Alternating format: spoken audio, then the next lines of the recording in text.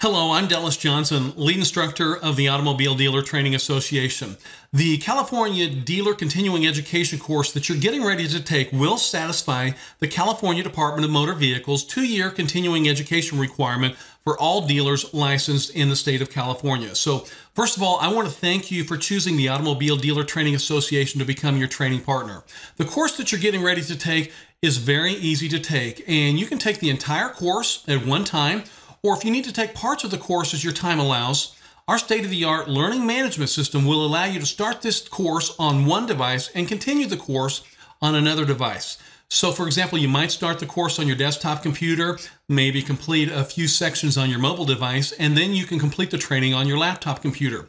The entire course takes just over 4 hours, and the Department of Motor Vehicles does require that you take the entire course, so you will need to allot 4 hours of your time to complete the training.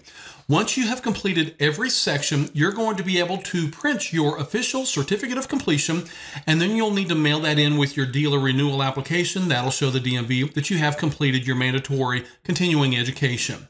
We're going to do our very best to help you maintain 100% compliance with your dealership, because 100% compliance equals 100% profits. If you maintain compliance, you will never pay any fines. So before you start the training course, you definitely want to download that PowerPoint presentation. It's very much a very important component of the training course. So download that, and then we're going to get started. So thanks again. I really appreciate that you are selecting us, the Automobile Dealer Training Association, as your California dealer continuing education provider.